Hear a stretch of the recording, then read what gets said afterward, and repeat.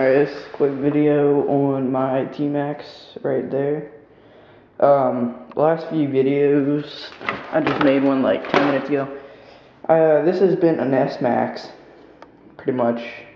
Front wheels, hold on, let me take the body off. I hate these freaking body clips.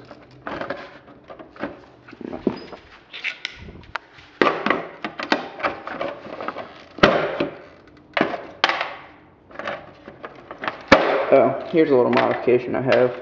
I have, well, I might have a really crappy camera.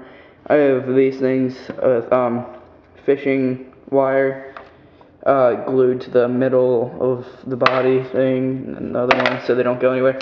The rear ones were glued on, that big glob of super glue, but, where's that? There it is. It broke off because I yanked these things off too hard. This thing keeps on going all the way in.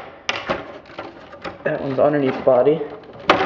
I tend to lose that a lot, those two, because they just come off. Alright, this is the first model, surprisingly, of the T-Max 2.5. First one made. This thing, everything on it I've replaced. Like, there's mostly 3.3 stuff on there, like the shock towers and stuff. They're the newer versions. Wheelie bar, 3.3 motor, a lot of the gears inside the gearbox. Replaced all differentials, which I'm kind of mad. I did that. That was like one of the more recent things I've done. And look at this bullcrap. Free spinning wheels. And this one is kind of stiff, but it's like locked up, kind of. Not really. It's not locked up. It still goes. But that's kind of sucks because I replaced that, and that takes like a whole day of work time just to get in there, replace all his gears. I've done it to both ends of this, so it takes for a while. Most recent thing I've done, put a forward only conversion kit in here. When I did replace my differentials, I put these things in like upside down. I've had them flipped over so the wheels, the whole time, like the reverse gear was stripping out in my gearbox like every time I turned it on, and I'm like, what the F is going on? And so I took it apart, replaced it, and then they're like, yeah, you should just get a forward only conversion kit. And I'm like, okay. So I did that, got that, and then as soon as I put the forward only conversion kit, it went backwards on me. And I'm like, seriously, W the F. And so I looked into it, went on the Traxxas website, got underneath the FAQ thing, FAQ, and read some stuff, and apparently they were like, yeah, if you install your differentials in upside down, which I didn't even know that was like possible. I thought they'd just go in there and you're good.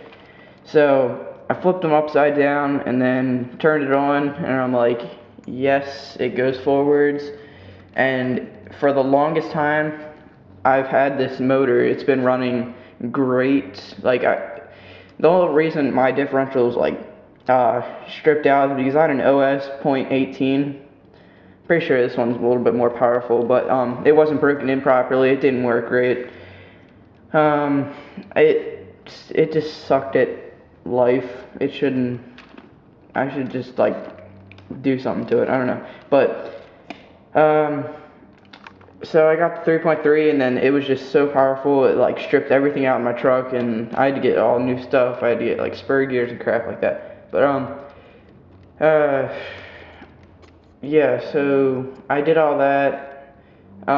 Most recent thing I broke was that thing right here. Look, hold on, it's this wheel. Look, I can turn my wheel because the tie rod, actually no, the axle carrier in there where the tie rod goes on. Whoa, there's a lot of string in there. That's not supposed to be. I'll get that out in a second. Let's see. You can't even see it. Oh, there it is. See, the little axle carrier thing, it attaches like somewhere in there, and then in there, I don't know, it's like this one, like that one attaches there, and there, and this one doesn't move, but this one I occasionally have to move because it's not secure. And that is my back wheel, not my front wheels. Front wheels are supposed to do that. What? Squeaky. Alright, whatever. This truck has a lot of problems, frequently. Another thing is, where is it? My easy start. You can see this in some of my videos. This little thing, this is half of my easy start. It's pretty much the circuit board with a piece of plastic running along the top, and it's just taped up with electrical tape, because what I tried to do, you can still see the glue and like residue on it. I tried to glue this right here. This was like when my truck was broken, so I was like really bored with it, so I'm like, I'm gonna do some stuff.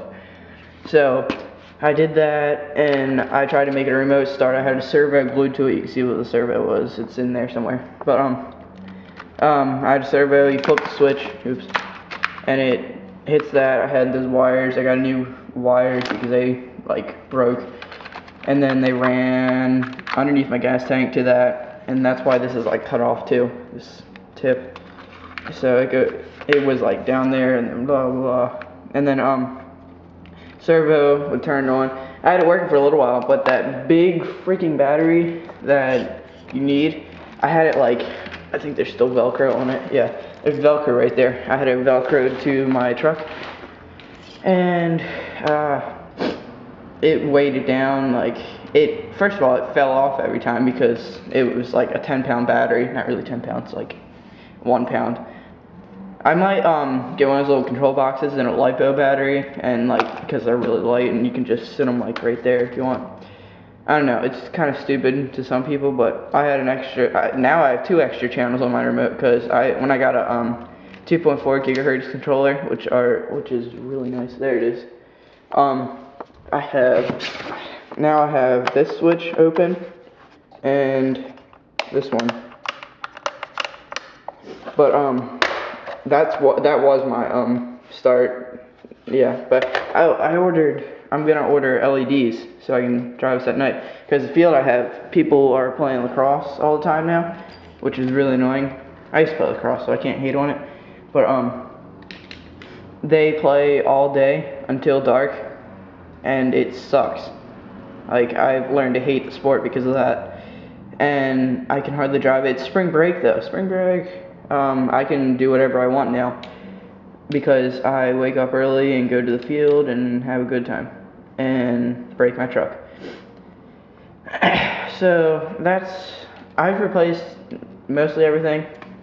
This wire, you see me like bending over trying to fix my truck and then turn it on. It's this wire right here. It needs to be on that little thing right there. Whoa, did I? No, I didn't. I was about to do that without even looking. Well, looking at the screen of my camera. But yeah, it comes off all the time. Whenever I run my truck, it'll vibrate off. Yeah, new shock towers, wheelie bar, some new shocks, A-arms. I replaced every single A-arm. New servo. This thing's not new, that thing's not new. It's got some cool stickers though. Cool antenna because of the 2.4 gigahertz thing. More shock towers, more bumpers that are still left up. Yeah, who cares?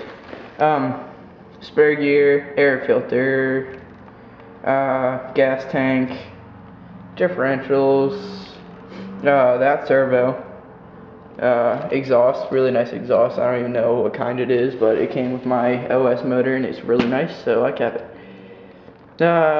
Just now I'm just doing like little tuning and stuff. It's running perfect right now. I've probably just jinxed myself saying that. My friends are coming over later and we're gonna drive our truck, so there's gonna be a new video later, so check that out and see you.